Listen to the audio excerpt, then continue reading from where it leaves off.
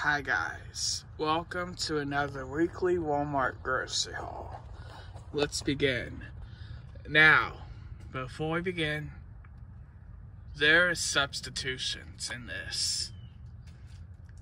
Good thing I didn't get any chicken patties now that I'm set up on chicken patties to get through all of this.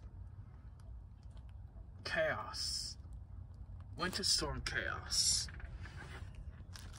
And the shipping crisis of the winter storms. Let's begin.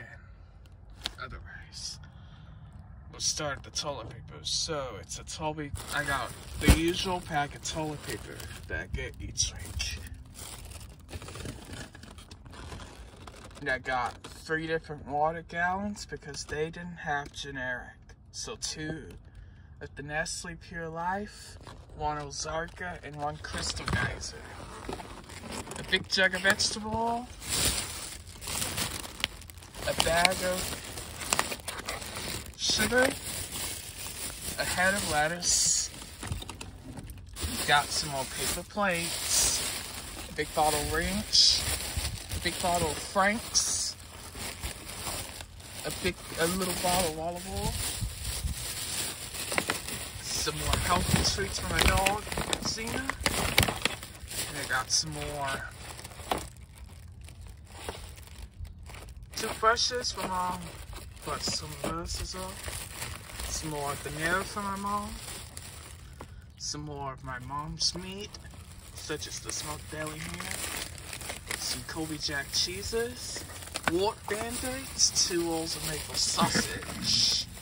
A Compound W Fast Chill, Quick Chill,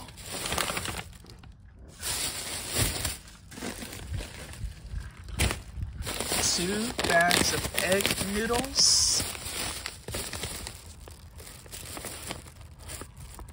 a box of oatmeal cream pies, a bag of breakfast burritos, a bunch of cilantros, actually that's broccoli. Bunch of broccoli, some sweet peppers, a kelp bar, 2 bags of croutons, a bag of brown rice, a big pack of tortillas. Let's see. Got some grape tomatoes, some more sweet tomatoes, 2 boxes of mini muffins, as usual. The Little Dairies, 2 bags of chips, a box of Nutri-Grain bars, no generics, due to winter storm and climate change, so Nutri-Grains. And then 2 jars of Alfredos, actually a jar or 2 of Alfredo, and 2 cans of sweet peas. And that's it.